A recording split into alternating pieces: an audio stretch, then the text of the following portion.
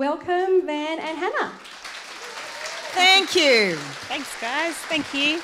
I just want to, from the outset, I want to make the most important acknowledgement of all. I'm aware of the fact that I'm on unceded land tonight. I always like to acknowledge that I personally live on the land of the Wathaurong people of the Kulin Nation. And I make that acknowledgement when I travel because Australia, a continent, is a place of many nations. And recognising that diversity, recognising that the land that we share is a legacy of the most extraordinary custodianship that every single person who inhabits this continent benefits from.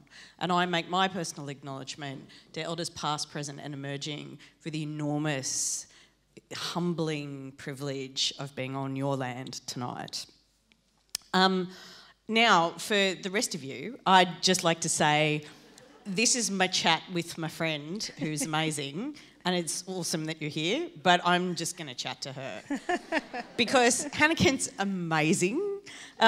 Presumably you are here because you have had the delectable experience of consuming a Hannah Kent novel.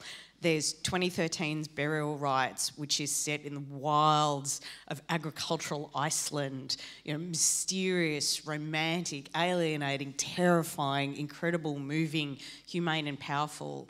There's 2016's The Good People, which goes back to my ancestral country in the west coast of Ireland, looking at the intersection of secret communities, mysticism, pervasive folk belief. Of course, we're here tonight to talk about, you know, Hannah's career, but also 2021's Devotion, which is just an absolutely staggering love story taking place in Germany in the midst of religious and political upheaval and making the extraordinary journey across continents to Australia. Hannah inhabits the most beautiful worlds. They're places of historical tangibility that also exist in this sort of dark fairy tale universe where these ordinary people's lives are elevated to the stuff of great heroism and bravery, trapped in situations that they always find the imaginative courage to find their way out of, even if tragedy results. They're incredibly lush novels. Hannah's grip on language, her extraordinary vocabulary has been noted by critics all over the world. Her ability to denote these incredible sensuous experiences, the tactility of expression that she brings to her writing. We are in the presence of a truly great Australian novelist. Oh, man. What an introduction. Can you guys hear me okay? Van, thank you. I feel a little bit sweaty and blushy after hearing that amazing introduction. Thank you so much, that's very generous. Thank you all so much for having me here tonight. It's a real privilege. And let me also add that I have done so much of my writing on the country of the Paramount people, also known as the Adelaide Hills, and you're right, it is absolutely right that we should acknowledge the country that we live and work and where we do our storytelling. But thank you very much for welcoming me here tonight. It's a real privilege to be here. It's great. Like, I'm so excited because I've been in love with Hannah for years. And the reason why I love your work so much is the incredible empathy that you bring to these stories of women characters who otherwise have been written out of the historical record. Your three novels are set in the past. They're set in a 19th century in different European contexts, but with similarities and with differences. But they speak to this sort of quiet desperation of the female characters who are written out of the literature of their own time and telling these buried stories. How did you end up on a journey of examining the past in that way?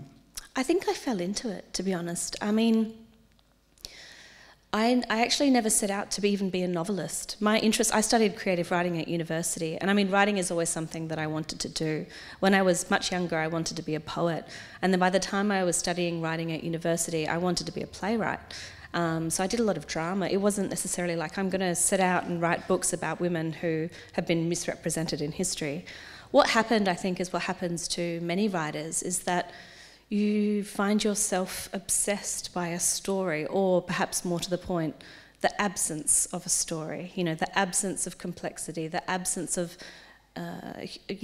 humanity. You come across something and it seems completely riddled with holes, and you want to know why that's the case and what the story might well have been when you sense that it has been misrepresented. And this is what happened in the case of burial rites. I was a bit nervous about going and studying writing at university. I had been told, I don't know, by society that it wasn't something that was worth doing. And I kind of bought myself a year after high school by going on exchange to Iceland. And it was there that I lived very close to a site which is actually, still has incredible contemporary importance for Iceland to this day, which is the last execution in that country. And I remember I was driving through this beautiful valley with my host family at the time. And the valley was extraordinary, but it was kind of pocketed by these little mounds everywhere. And I remember asking about them, and I didn't know anything about Iceland at that stage, and I was sort of, are these Viking burial mounds or whatever? And they said, no, that's not the case. They were caused by an avalanche, but this is an important site nonetheless. It was the site of a beheading in 1830. In fact, 2 people were beheaded, and the last one, a woman called Agnes Magnusdottir, ended up being the last person executed in that country for a crime of double murder. And I was immediately fascinated, as I think anyone would be, and I started asking more questions, why did she do it? And the answers that I got were hugely dissatisfying. I ended up asking a lot of people in the area where I was living, what happened to Agnes? Why did she end up being accused of stabbing 2 men to death, essentially, and then setting fire to a farm? And the answer I got was always one of, she was just she was bad, she was evil, she was a woman scorned. I was always sort of hearing about her in terms of stereotype. It was always unequivocal. There was no mention of her life or the circumstances that had led her to what was clearly a terrible situation. And that, she stayed with me, I think, because I didn't get a sense of her. I had a sense of her death, but I didn't have a sense of who she was. And that then led me to start researching and her life, to try and find out, who she was. I found out that she was a pauper. She'd been abandoned by her mother at 6 years old. I ended up doing all this research into Iceland of the time, the fact that there were no institutions that were there to provide for, children who had these kinds of circumstances. The only institution that really existed was the church. And, children in her circumstances were basically just kind of billeted out to farms, made to work from a very early age. And so I sort of tumbled headfirst into this world of research, historical research, and it became hugely addictive and hugely satisfying, because what emerged was this very complex portrait of a woman who, in many ways, was fated by the circumstances into which she was born. And I think that process of kind of falling in love with research and realising that so many received narratives that we get from historical records or just from popular sort of social narrative are missing so much, particularly in the lives of women, but more specifically the lives of women who are also of what are often deemed as a peasant class. There's a class element in there as well. And I just became so fascinated then with the ways in which the histories I have received growing up are missing so many of these stories of the lives of women, and because they were never also allowed to tell them themselves, or they didn't have the means, or they were actively silenced. So this was sort of it all started with Agnes Magnusdottir. And from that point on, I just became completely, obsessed is the word my mother uses, but just intensely curious about the ways in which we portray women, or in which women in the past have been portrayed, particularly women who are involved in crime. And perhaps it's always still, I think, the absence and the silence which draws me back into asking those kinds of questions. Because they are stridently feminist novels and connect with this sense of the prisons that are made, that society has made for women, the patriarchal structures have made for women, whether it's the church or tradition or national identity, but particularly religion and social custom. One of the things that's really captivating about the story of Agnes in Burial Rites is that she's imprisoned in a country that has no prisons. And the metaphor of the trapped woman, like the idea that she's condemned, she has no freedom, and again and again she's deprived of choices in her own life by the geography, becomes a metaphor for the female character in literature. Yeah. And I mean, when it comes to devotion as well, you have these characters who are from this community who make the most inconceivable journey. Like, they traverse continents, they see like an expanse of the planet that very few people do, and yet themselves are completely trapped in structures that they have no control over. You know, is that, looking at that sort of, that metaphor of the trapped, is that something that you're deliberately doing in terms of trying to liberate women, or is that just coming from the organic place? I think it's, you know, it's such a good question. I think these are the things that become interesting to me, and I think are the things I want to discuss, but once the book is written. I think a lot of this stuff emerges organically. And I also think that with my books, the next book, you know, the seeds of it are always from the one that precedes it. I mean, I've only written 3. I mean, here I am talking like I've got a long list. But I mean, to be fair, that's more than most people. Well, you know. But I've only written 3 books, and Hollywood has bought at least 2. Chronic underperformer Hannah Kent speaks. I think... all right, thanks for putting me in my place, Van. But I mean, you know, I think all of this stuff becomes apparent to me. I mean, I'm never sitting there at the desk tapping away and saying, you know, which socio-political theme am I going to explore today? I mean, it's always a fascination with character for me, as I think it is for a lot of novelists. And so the books always start from that place. You know, it was that interest in Agnes, it was a question mark over who she really was. And then the process of research, I mean, that book required so much translation. And my Icelandic was pretty rusty at that stage, and it was taking a long time. And so, because I'm a massive nerd, one day I thought I'd give myself a break and, you know, read old English sources, because occasionally newspapers would mention, you know, executions committed in foreign countries. So I started reading old English newspapers, wondering if they would have mentioned Agnes Magnusdóttir. And they didn't, but it was in reading those newspapers and being in that time and kind of having this consideration of, you know, historical crime and women involved in historical crime that I came across the story of Nance Roach, who then became one of the main characters of The Good People. You know, there was this tiny little article that I stumbled across. She was described as an old woman at the Trelea Assizes, who, you know, was described as superannuated, and, you know, kind of the journalist was describing her in all these sort of derogatory terms, and she was held under arrest for some very serious charges, and was defending herself at the assizes, calling herself a fairy doctress and saying that she couldn't be held accountable because all she was ever trying to do was banish a changeling. And I mean, I read this, and it was the defence which just jumped out at me, and I thought, okay, either she's sort of making this up, or it's tongue-in-cheek as a sort of a bizarre way to get out from these charges, or this is something that she genuinely believes. And if so, what is this woman's world like? You know, what would it have been like to have those belief systems? You know, how was her world so different from the world of the court? I mean, it was already clear in the way in which they were describing her.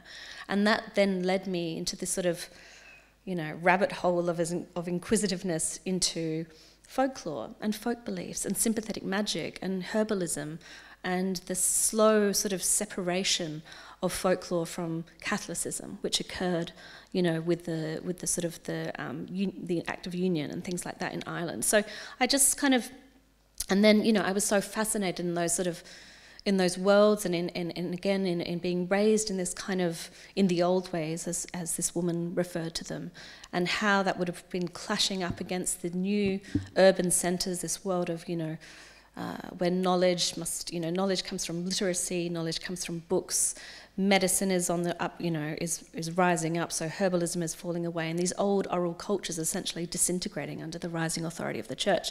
So, I mean, you start to get a sense of the worlds in which these people lived, and how so much of that, their actions, comes from external circumstances rather than internal. So it's not necessarily that anyone is good or bad, it's just that they're making the choices that they feel they have available to them. And then so much of the good people so much of devotion came about as a way as sort of a reaction against those previous two novels. I wanted to step away from essentially researching women who committed terrible crimes. I was realising if I kept doing that, I was kind of painting myself into a corner. Let's pick a, executed woman and say she didn't do it. Lizzie Borden is coming. Oh my gosh, Lizzie Borden's been done to death. Don't get me started on Lizzie Borden. I mean, great interpretations, but I could see that as a possibility, and I thought, no, I need to move away from this darkness particularly. And it was, in that sense then that devotion was born, because devotion for me was so much more about, reaching towards a place of joyousness. And I mean, those of you who might have read it might disagree with that, but I wanted to celebrate something, I guess. So that's what I mean. So, I mean, these are the kind of, I wish that I could sort of sit here and think, yes, I'm deeply invested in interrogating, these feminist issues or these issues of representation. But so much of that stuff, I think, just comes out of my own interests as someone who exists in a contemporary world and who is troubled by the ways in which women have been oppressed in the past. But it's not necessarily like I'm articulating that to myself when I'm writing. I'm just interested in character. I just want to know who these people are and what their worlds look like.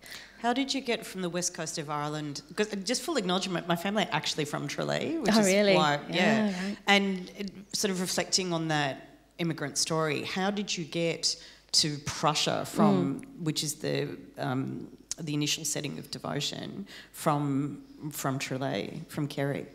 I think it wasn't actually moving from Kerry to Prussia, but it was from Kerry to Australia. Devotion, so much of devotion originated, I mean, after me going on about character, that wasn't necessarily the case for devotion. So my interest and the origins of this book began in my love of Paramount country, the place where I grew up and where I live now. I am so fortunate to live in truly what I think is one of the most beautiful places in the world. And I had returned back there after publishing The Good People, after living in Melbourne for some time. And I was my sense of wonder at the place, at this beautiful place was just struck me when I moved back there. And I was living, amongst the most gorgeous landscape, and I had always been asked, particularly after The Good People, why don't you write about Australia? People often made quite a point of the fact that I'd written about Iceland and Ireland, and was I doing all the I's first, and then when would I get to Australia? And I journalism. and that was really, I loved writing about those landscapes, Iceland, Ireland, because I very much felt an outsider to them, but I felt it made me regard them with fresh eyes, and it made me ask questions that perhaps people familiar with those landscapes or familiar with those cultures might not necessarily ask. And then I started thinking, here I am returning to a place that I know intimately, and yet I have that same sense of wonder as an outsider and a renewed appreciation. And I thought, I wonder if I can do what I think is one of the most challenging things about writing, which is to distill the beauty of a landscape, to distill the beauty of nature into prose, to try and capture some of that sort of ineffability. So my starting point with devotion was the Australian landscape. It was a thing, okay, I've done other places now, can I write about my homeland? Can I write about it as someone who is deeply familiar with it? And then I started to think, okay, is this something I want to do? Is it going to be a historical novel? Because immediately my thought is, I don't want to write a novel about colonisation. I'm never going to write a novel from the perspective of an Indigenous or First Nations character. That's not my place to take up. That is not my voice or culture to appropriate. The alternative for me is then to write from the perspective of, a white coloniser, speaking historically. And the problem with writing historical fiction and writing historical characters is that you always, to some degree, have to adopt the ideologies that would have been held at the time. You have to adopt the same worldview. And I didn't want to adopt the worldview of, a white coloniser around the settlement of South Australia as I was deciding at that time. But at the same time, I felt this deep compulsion to write about this landscape. I wanted to return sort of to what was familiar. And that then led me to consider something which I'd always been kind of interested in, which was the emigration of Prussians to South Australia, the colony of South Australia, and the settlement of these intensely religious villages on unceded Paramount country. basically, there were Prussians who, in Prussia at the time, were known as Old Lutherans because they refused to accept the Union Church, which had been instigated by King Frederick William III. Over time, the pressure to join his church had become greater and greater, and still they refused. And so they'd been imprisoned and fined. Pastors had fled or gone into hiding. Families were being thrust into poverty, as a result of their religious beliefs. And I was kind of struck by the irony and the hypocrisy of this persecuted people seeking sanctuary in a colony, and then kind of inflicting the same amount of persecution on the people whose land they were stealing in the name of finding religious freedom. And I thought, well, there's enough nuance and ambiguity there that I think perhaps I can explore it.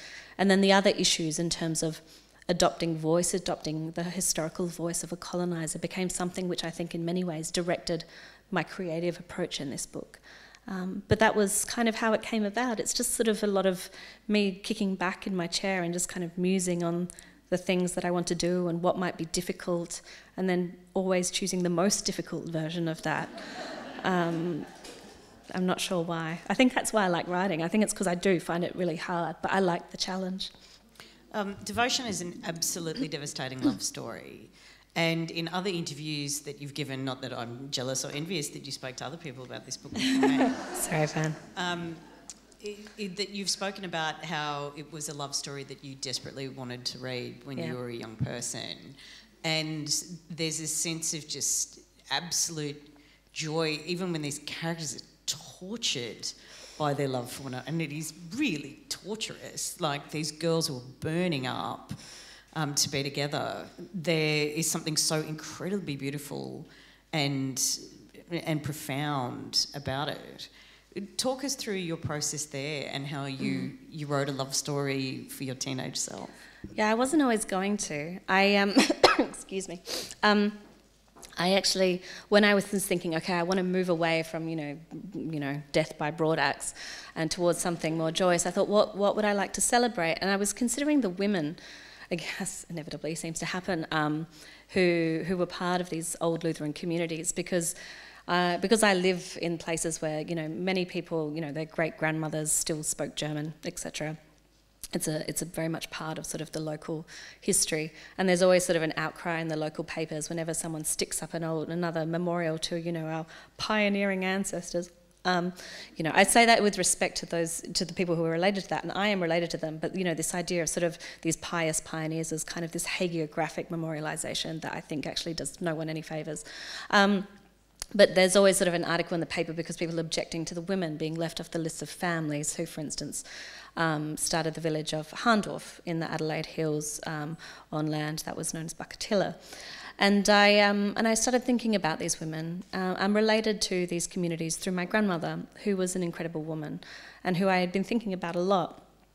And I always was wondering about the value of friendship between these women, and perhaps the way, and then I was thinking again, in my sort of disordered way of approaching a novel, of how friendship so often, takes a lower rung on the hierarchy of meaningful relationships, in terms of what society upholds to be most valuable. But sometimes, a friendship can be the most meaningful relationship in your life, irrespective of whether or not you might have children or a partner and so on. So I started thinking, maybe I'm going to broach this subject by writing about the friendship these women could have potentially had with one another. And then it was 2017, and we had the plebiscite. And I was out to my family, I was with my now wife, I was pregnant with our first child, belonging to communities, super secure in my queerness. But I was totally unprepared for how angry I would become and how sad I was going to become at the vitriol that arrived in our letterbox. And it actually kind of thrust me into this kind of anxiety over the value of what I contribute as a writer. I started thinking, I'm not doing anything. What is the value of putting words on a page? I'm not helping anyone. There's people who don't have that same kind of support that I do. And this is how I'm feeling. How are they feeling? And then I sort of had to give myself a bit of a slap around the face and think, you believe in the power of storytelling. This is something that is, within your reach. You believe in the power of representation. And I realised that friendship wasn't going to cut it. I needed to write the queerest love story I could, still keeping, the setting of a very pious old Lutheran congregation immigrating. And I mean, it was just, I realised that it would bring its challenges. But alongside that decision, as soon as I decided I was going to write a queer love story, the most significant decision I then made was that it wasn't going to be centred around shame. And I think this came from having read many historical novels which feature queer characters. I mean, Sarah Waters, love her. But so many of those books, people who are familiar with that work, there's so often this sense that for two people to be together, they must be ostracised. They're cast out from their communities, or they have to live separately from their societies. Or there's, punishment either inflicted upon them by others or by themselves, or there's even sort of a lack of sort of clear-eyed awareness of the nature of their feelings, so that, everything's kind of clouded with ignorance or repression. And I just was kind of at this point when everyone's sort of voting on my right of whether or not I can marry my partner. I just thought, I just want this. I want to have these two characters that I'd been working on. I want them to fall in love, and I want them to, if not immediately, certainly later, absolutely be aware of the fact that they're in love with one another. And I want to, if I can, avoid any kind of punishment for that. And that was the challenge I set myself. And then however many thousands of words later and lots of hand-wringing, that's as devotion as what I came up with. There are some extraordinary scenes in it. Like there's a beautiful scene where you describe a forest that is a cathedral. That's this connection that the lovers have to the natural world that they live in. There's something incredibly pure about their love story, which is, it's alarming because it's striking, and it makes you realise how much literature as a book nerd you consume. And I will speak universally. I am going to speak universally, everybody. But just that, the limitations of gazes really restrict us imaginatively. Like, for it to be striking that these just two girls are falling in love, representative of the natural order of the environment that they inhabit, that in itself is a verdict on patriarchal lenses that we haven't shared and heteronormative lenses we haven't shared. I think, yeah, absolutely. You're absolutely right. And I mean, this is something that I didn't know whether or not I would be able to do, because, there's so much, so much of the book, the structure of the congregation or the community that they belong in, the religion, the Lutheran Church, all of these things is geared around a very sort of patriarchal system of authority.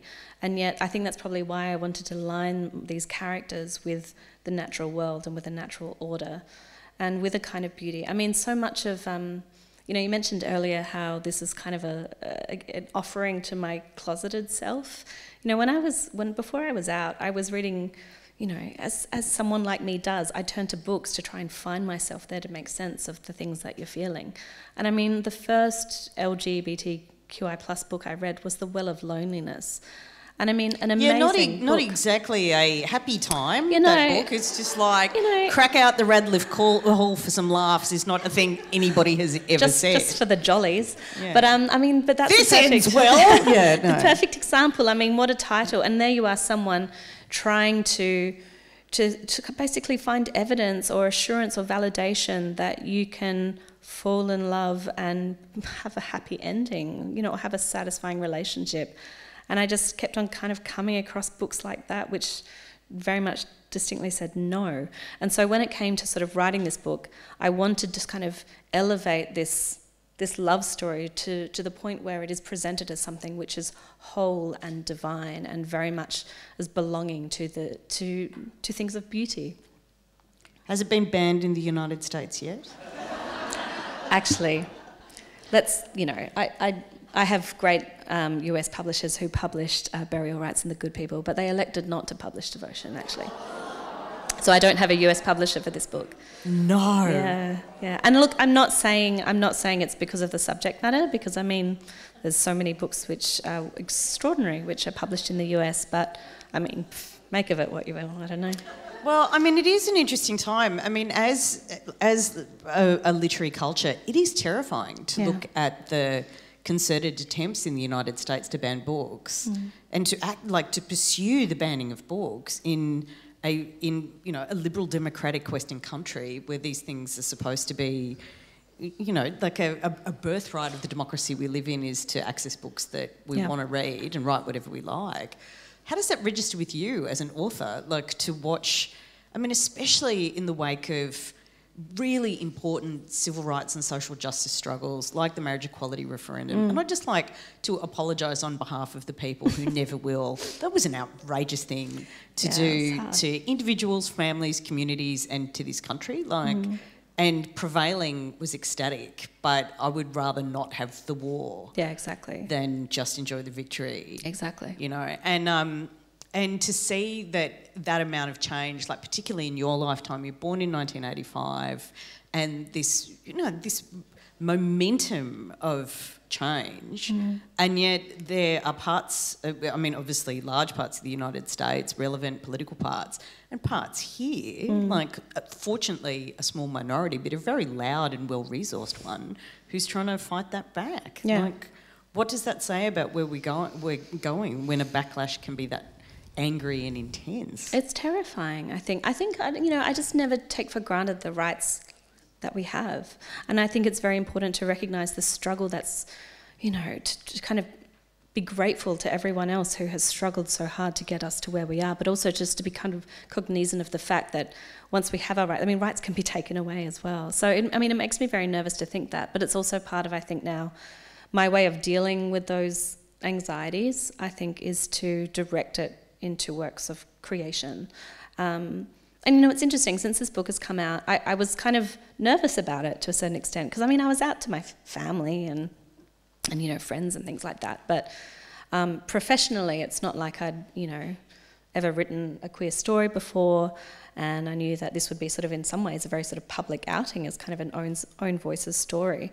And I was a little bit, I knew it was important for me and I wasn't changing my mind about it, but I did wonder whether it would perhaps, some of my readers of my earlier novels might not be so into this book, or they might not engage with it. And instead, one of the best responses I've had since this book has come out is that I've had many people of, who are perhaps in their 60s or 70s come up to me and say, this is the first book focusing on a queer relationship that they've ever read. And I've had, I think, over 5 people now come up to me since the book was released and say, I just never really understood it. Didn't really understand the gays. But I really enjoyed your book, and now I understand it and I get it a bit more. And that gives me faith,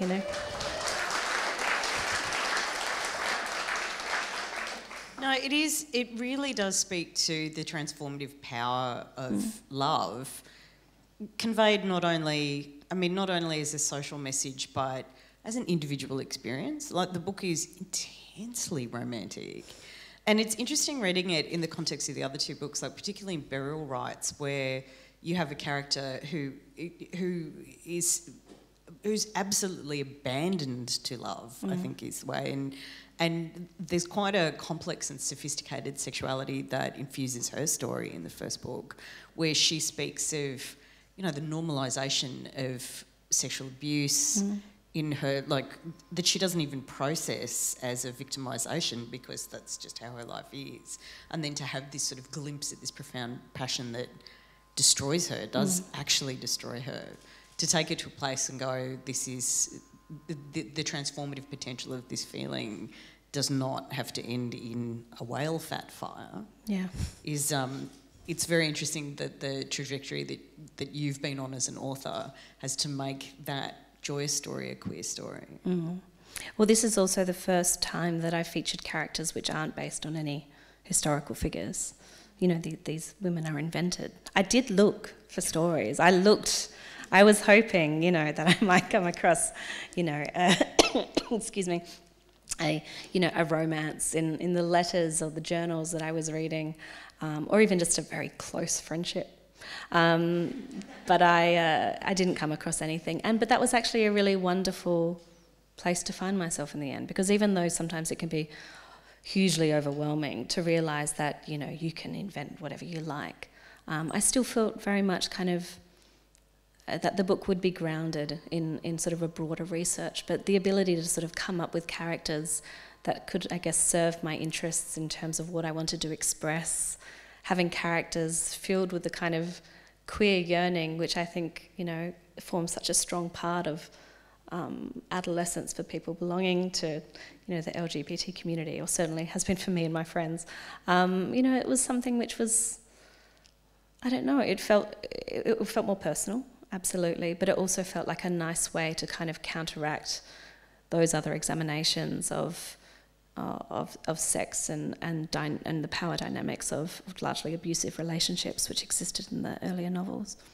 It's interesting because one of the reasons why your work can be very chilling is that I spoke before about the tactility, like the observance of detail, you know, the houses and the, you know, the rituals of cleaning and all of this just incredible level of observation you have. How do you, writing for that historical period, get into that level of detail? Like, can you go to the 1820s Ireland shop and say, show me how to use a hand lathe? Like, I think you actually can in Ireland. Yeah, they're amazing. They have... yeah, and that's why my family left. I mean, this is why I love research, right? It's actually for the struggle it can be to find these kinds of details. I mean, the history books and, you know, historical records are filled with this kind of grand sweeping narratives, but it's all macro stuff. It's so hard to find the micro, the tiny, especially domestic details of people's lives, because it was ordinary at the time. And so people didn't necessarily always document it. But I love kind of finding out facts about those world, you know, what people ate and how they cooked and what they wore and what sort of fabric they used, because I think this does give that kind of texture to creating that world. And those are the details I immediately seek out. I want, you know, I think I'm quite a visual writer. I need to be able to see it in order to write it. And to be able to see it, I need those small details. You know, what a spoon looks like. What is a spoon made out of? And this is why I think it takes me such a long to write books, because I spend so long trying to find out those answers. And sometimes you've got to dig really hard. I remember, this is a bit of a stupid story really, but I remember with burial rites, there was no one ever mentioned how anyone ever went to the toilet. And this was relevant because, I mean, you know, in winter you might have a blizzard outside. Were they using chamber pots? I mean, porcelain wasn't really there. People didn't really use those things. They had wooden bowls. And I remember just trying to find out this detail. And I couldn't. And I was I'd spent, you know, 2 years researching what it was like to live in a turf house and, you know, sleep in a bath stuffer with however many other people. And I didn't have it, and I was at, I love going to living museums where people, you know, dress up in costume and things like that. At worst, they're entertaining, and at best, they're actually incredibly detailed and accurate. And I went to a living museum in Reykjavik, and I was sort of just kind of looking at, I was interested in the way in which people knitted and processed wool, and I was sort of I take a lot of photographs of items that are in museums, and I put them up on the wall when I write to remind myself. And I was about to catch the bus back to Reykjavik, and I thought, nature calls, and I ducked into the loo, and on the back of the door they had a history of toileting in Iceland. And I was there with my notebook. So, you know, sometimes it's just luck how you find this sort of stuff. But it's always a hunt to try and find those little details. But I think that's why, in some ways, not being a historian serves me well, because I do a lot of research, which just seems kind of bizarre. I'll read recipe books, or I'll go to exhibitions in the Barossa on white work and foil work and things like that, and you never know what you're going to find. It is interesting that level of detail present in the books. Like it seems to generate story event for you as well. Like it's an interesting dance between the plot, like a character-led plotting, and a plotting that comes from, you know, the physical limitations that are placed on your characters and places where they can't go, things that they're obliged to deal with. There's a really beautiful image. I mean, one of the things I really like about your books is that there are some really sympathetic male characters in them, like men who make better moral decisions than then you know, if you say you're a feminist on the internet, you start thinking men are incapable of making based on the input values you receive. And there's a really beautiful... Hi, everybody. Welcome to Therapy with Van. This is my friend Hannah. She's turned up to provoke some things from me today. We may have been talking about this in the green room. But there's a really beautiful image of a young man who helps a young woman across a river, just as an act of generosity that is so profound to her at the time. It becomes extremely significant to her in terms of her life and the situation that she faces. Can you think of more of the origins of those kind of moments, of these limitations, like crossing a river, or, you know, the amazing, the quilting and the feathering and these moments that you find of these relationships of characters to their physical world? What has really sent you off on one plot-wise, or an event that you didn't necessarily see? Or are you a slave master absolutely beating the objects around your characters into submission? You know what, I think it's a dance, right? I think, you know, so much, I tend to do all my research first, but because then I don't really like referring to notes. I just kind of like to absorb it like a sponge and then kind of write out of whatever I remember or whatever is relevant to the book, because that way I feel like not too much kind of superfluous information is going to find its way into the, you know, that's what I dislike in reading historical fiction, which just is kind of seems weighed down by the research. And I try to, you know, have a light touch. And I mean, it's an ongoing challenge, but so when I research, I tend to sort of take note of these things, but they tend to shape the way a character might be. So I'll make notes in a notebook about perhaps this, you know, if I say, for instance, came across the tradition of a fetish license, which is when the women gather. It's an intensely sort of women-centred thing, where these women would gather together in preparation for someone's wedding, and they would have all these bags of feathers, which they would have picked up when for instance, their, you know, fowl were molting. And then they would all sit together around the table, you know, headscarves on, and they would strip the down off the central quill and pack it into jars. And it was sort of this kind of competition of who could pack it as firmly enough so you'd tip it outside and nothing would fall out. And then you'd, you know, eventually, after nights and nights of this sort of round table, you know, feather stripping, you would have enough to gift someone an eiderdown for their wedding. And I loved, for instance, coming across that because... And I actually did a bit of sort of other research, and I found out this practice continues, particularly in Poland. I saw some wonderful videos of these women sort of, you know, busying themselves and having a gossip and pulling all these feathers apart. And but I mean, you come across a detail like that, and the novelist brain in me is thinking, what a wonderful vehicle for this sort of intensely, you know, for women to be able to come together and have a different kind of conversation that they would in the day-to-day sort of domestic routine of their lives in this world where perhaps these women don't actually always have an opportunity to come together, because these are people with a labouring class, and they're, you know, from sun up to sundown, essentially they're working with their families. You know, there was always a sense of fetish license, for instance, being something which is intensely celebratory. So it just kind of, as a novelist, you think, oh, this is a fantastic thing to put in a book because it gives you an opportunity for your characters to interact in a different way with the other people there.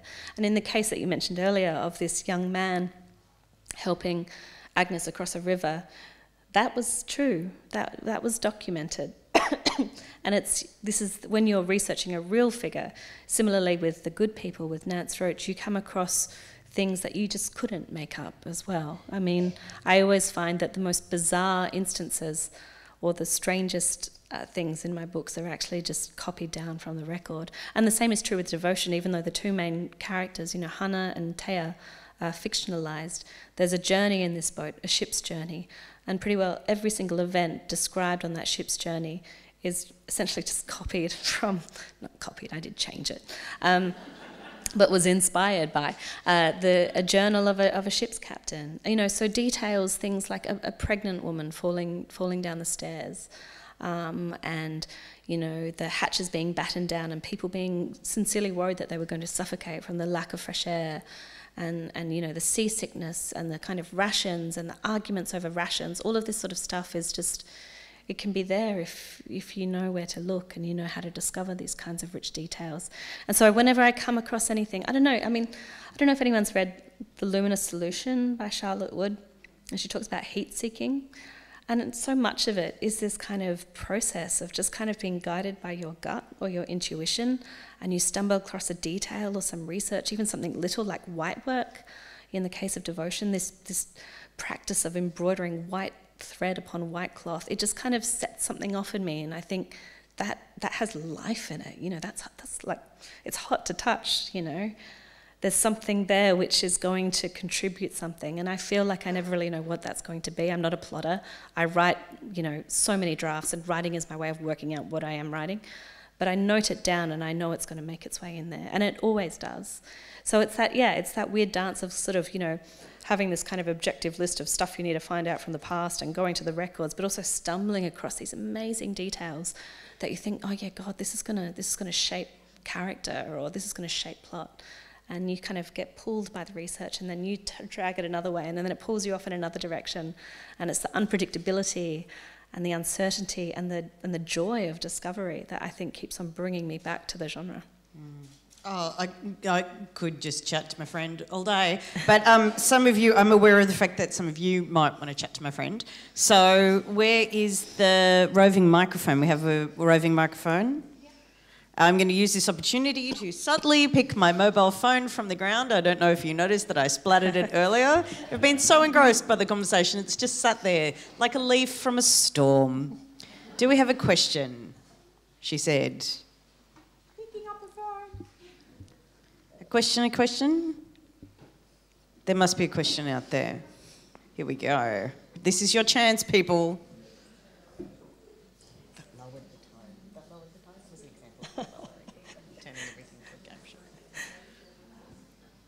Thank you. Hi, Hannah. Just wanted to ask what's next for you? Oh, thank you. The question everyone dreads at a writers' festival. No, thank you. That's a lovely question. I'm actually in the process of writing, excuse me, the third draft of The Good People. So this is, you know, I've been writing the adaptation for screen. I've been really enjoying doing some screenwriting later, actually. Oops, a daisy. Poured water on Hannah. Oh, good. And yeah, I've written a feature film, which has just been, I think they've wrapped shooting earlier this year, and it's now in post-production, and now I'm in the process of trying to polish off this script so that we can start working on that adaptation and getting things organised. So that's what I'm doing sort of, you know, when I go home tonight. I'm not going to work tonight, who am I kidding? When I go back home on Monday. But in terms of other book ideas, I am working on a few things actually. I have something that I'm really excited by, and someone asked me to describe it without really describing it because I haven't actually told my publishers what I'm doing yet. And I Please don't put this on the internet if she has not had the conversation with her publisher. But I was sort of saying, you know, if devotion, talking as I did earlier about how every book's sort of leading into the next one, if devotion describes, you know, it came from my own love of landscape, I think this next book is going to be much more about what it is to have a love for landscape. But that's all I'm actually going to say because, you know, I haven't written a word of it yet. I'm still researching it. So it's, you know, unsullied. It hasn't been kind of destroyed by my terrible attempts to start drafting it yet. It's the exciting time when it's perfect in my head. So I'm going to keep it in that stage before I sort of destroy it by a really piss-poor pitch up on stage. 3 best-selling novels. Do we have another question? People up the back, someone up the back. Yes. Hi, Hannah.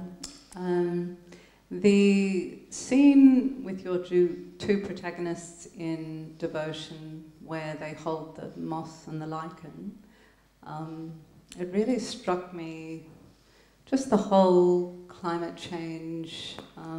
How aware were you when you were writing Devotion in regards to the whole what's happening with the planet at the moment? And because I was really, that scene just, I don't know, exploded my brain, and then from then on I became very aware, but it might have been my own reading of your book, that I just saw the whole eco-fiction kind of landscape within the book.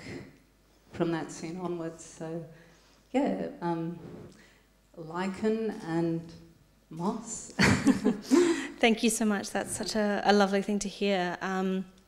You know, it's in so many ways I don't really think of Devotion as a historical novel, though obviously it's set in the past. I think it is actually very much a contemporary novel because it's born of my contemporary concerns, whether that be, you know, my reaction to the plebiscite, and also I think, you know, a heightened awareness of the importance of respecting nature, and also my own thoughts and the thinking I've been doing about, I guess, the you know, the problems that arise when we start to regard nature as object rather than subject.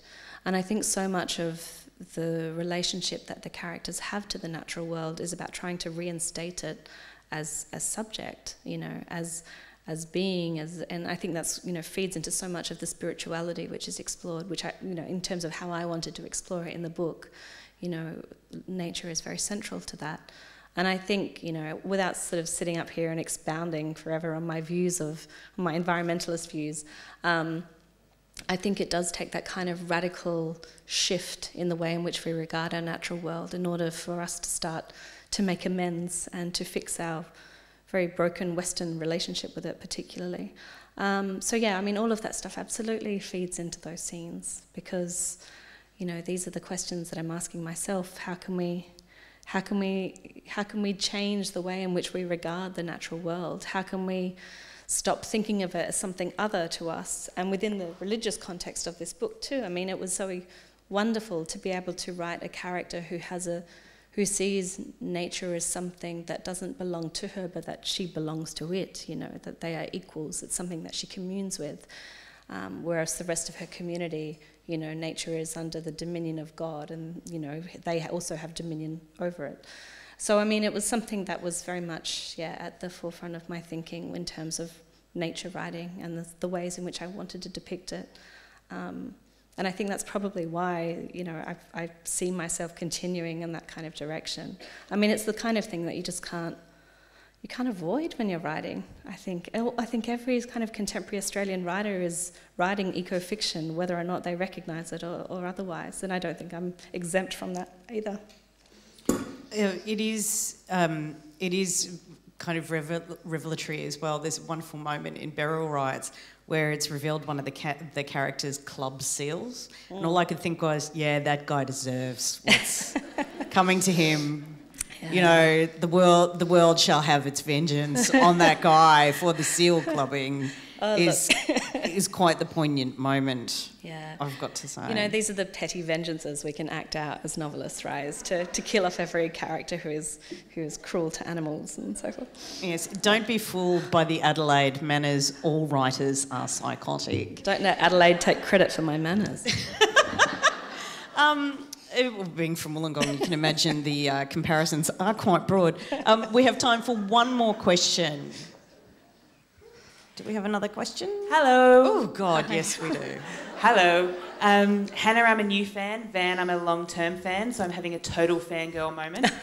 But Hannah, I was interested in you when you were saying, I never set out to be a novelist and that writing is your way of working out what you're writing. So how was it that your first novel came about when you kind of sat there and went, hang on, whoa, I think this might be a book? Yeah. How did that transition happen for you?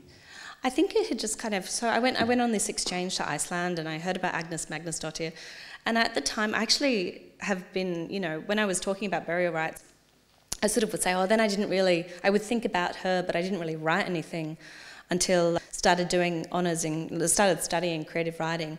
But I actually found my mum, as mums are wont to do, is sort of rock up on my doorstep and dump all of my oldies and crap that I'd left at her place. And I was going through it and I found all these poems that I had written about Agnes Magnusdóttir when I was there on exchange, and I was sort of had completely forgotten about that.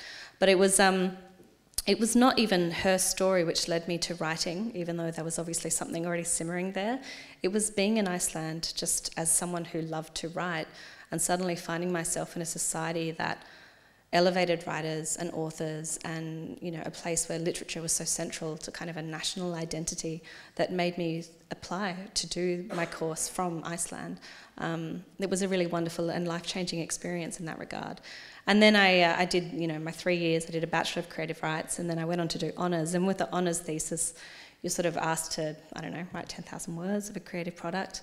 And by that stage, I was just super homesick for Iceland. I just wanted to write about Iceland. And I thought, what am I going to write? I thought, well, this Agnes woman won't leave me alone. I keep on thinking about her. And that was the start of it. And then I just went too deep. And then the next thing I know, I'm asking my supervisor if I can do a PhD to continue what I realised was going to be a book. Initially, it was going to be a verse novel. I was a big Dorothy Porter fan. That would have been the best conversation with an agent ever. So I've got this idea. Well, this was the conversation I had with my supervisor, and then she's like, you might find it difficult to convey the complexities of 19th century Iceland in a few stanzas. You might need to give it a bit more room. And I did, and I realised I needed a lot more room, and then I realised I needed, 100,000 words to tell that story. And then I think I realised that writing novels suited my rambling nature of working my way into books much more than, terrible poetry or half-hearted attempts at plays. But in terms of sort of writing, working out what I'm writing by writing, I mean that. I'm not someone who plots out books. I have friends who do, and I admire them for that because it seems very sort of expedient. I start by writing just what I feel. It might just be a description, it might be a bit of a character.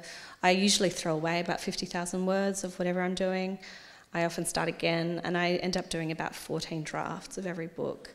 And by maybe draft 7, I think I've worked out what I'm doing, and then probably the remaining 7 drafts are me just cutting adjectives. I don't know if that answers your question. Problem. I feel like, yeah.